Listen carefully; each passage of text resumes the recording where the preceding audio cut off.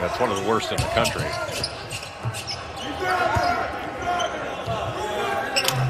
And that's a three right on cue.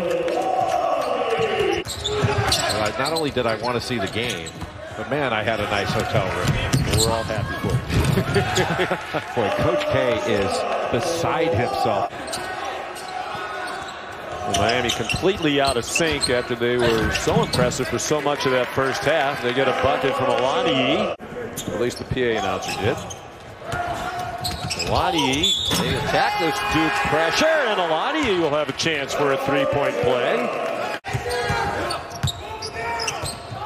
And another Duke turnover, this one by Roach.